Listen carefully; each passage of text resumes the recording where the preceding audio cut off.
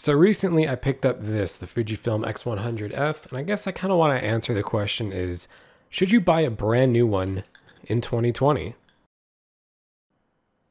No.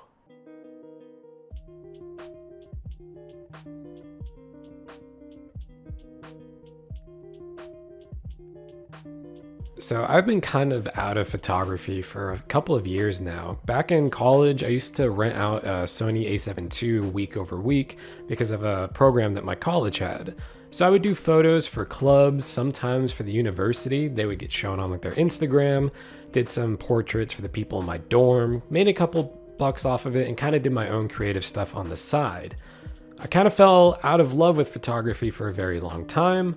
Mostly because I felt like I was kind of chasing this direction of taking the same photos and trying to replicate the same people that I saw on Instagram with the orange and teal filters and everything like that. Just kind of creating this generic Instagram-y type of photography, and I fell out of love with it. But recently, I've kind of gotten infatuated with the X100F. A lot of the travel photographers that I watch on YouTube, such as like Joe Allen, I really just fell in love with this camera, and I finally decided to pick one up, but I didn't pick it up brand new. You should not pick up this camera brand new, and I'll go into that in a little bit more detail, but this camera on the used market right now is in a perfect spot. This amazing spot right now. So I picked up this camera. It came with this grip right here, and it also came with this lens filter, the lens filter adapter, as well as this lens hood. So this filter in here is a UV haze. It's kind of cheap. It's only like the 49mm, but the thread adapter itself is like $50 or something. Probably this one I think is third party, but still it's kind of expensive.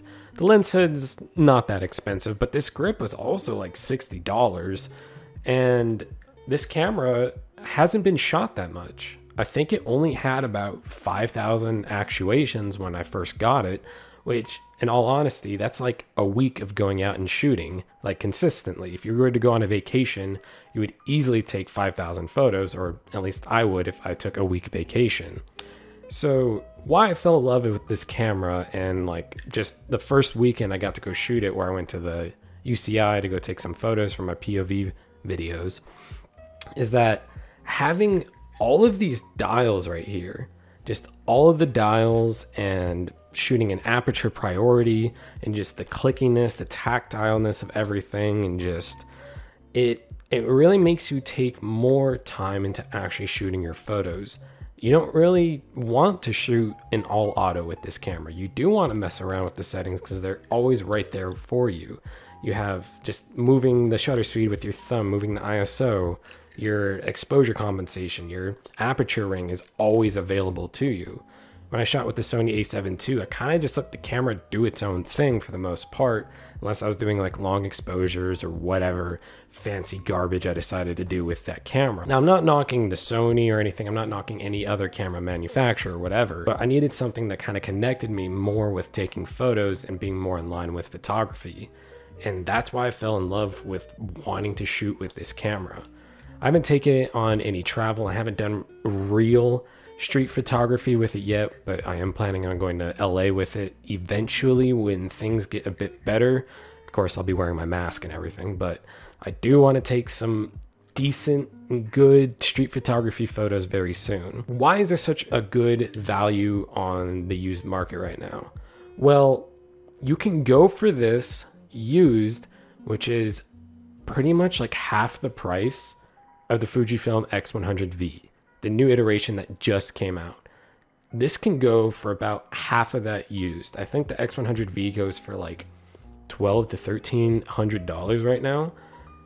I picked this one up for $700, and that's including everything that came with this. The fact that it was such a clean camera, there was nothing wrong with it. There still is nothing wrong with it. The grip and everything that came with it, the original box, 3 batteries, charger and everything, 6 consoles, and just having everything in this package for that amount of money was like insane. Now, when you order on the used market, you do have to make sure that you are going with a trusted seller, making sure that you are actually buying a working functional camera. There's a couple buy it nows that say like $400, but that's for parts. That's not for the actual camera that's working. So make sure you look out for that. And there's a lot of good bundles out there. But there are some problems with this camera to where you might want to spend that extra money to get the X100V.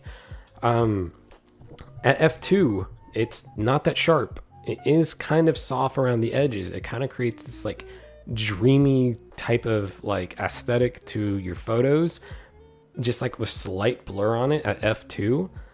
For me, that's not a big problem because I usually end up editing my photos that way anyways. I do like taking that dehaze filter and knocking it off, so that's kind of like the aesthetic I do like to go for, so that's not a big problem for me. But the new X100V has that sharper f2. The lens itself is a lot cleaner, a lot sharper. The camera is a bit faster. It has the flip out screen so you can take like chest height, even lower photos for street photography. So there is a lot of good things that is in the X100V. I mean, weather sealing is also a big thing. I can't take this out in the rain without an umbrella and me like really hiding behind it. So that's a big problem as well. But other than that, like this camera has done so much and I've had it for so little that I literally just, when I'm working at home, I just like grab it and I just like want to take a quick photo of something. Classic chrome and all the film simulations are amazing. Editing directly from RAW is perfect. I love the colors of this camera. And yeah, like this camera has just kind of rejuvenated that want to go take photos again for me. I've been out of photography for about 3 years, other than taking a couple of photos with my phone and tossing them up on Instagram so that way my, account isn't totally dead. But yeah, I'm really excited to do more with this camera. I want to make more content with it. Those POV videos were really fun. However, I want to go more in depth, going to different locations and a bit of traveling eventually as restrictions do let up. But other than that, this has been like just an amazing camera. I love it a lot. And I really think if you have been in photography for a long time, or you just want to get back into it, or even if you're starting out, this camera will help you relearn composition, will help you relearn, your dial settings and making sure that you're at the correct settings for the type of photos that you want to take. And I've just been more conscious about, taking my compositions, placing things, getting closer up into the action, that kind of stuff with the single lens system. It's a great camera, and it's still a great camera even in 2020. Even with the X100V, if you can find a really good used deal on this, cop it, pick it up, take it. So excited to take more photos with this. You can follow me on Instagram for some of the work and some of the daily posting that I try to do on my story. Subscribe if you like this video, like the video, and comment any questions that you have about this X100V. And catch you for the next one. Later.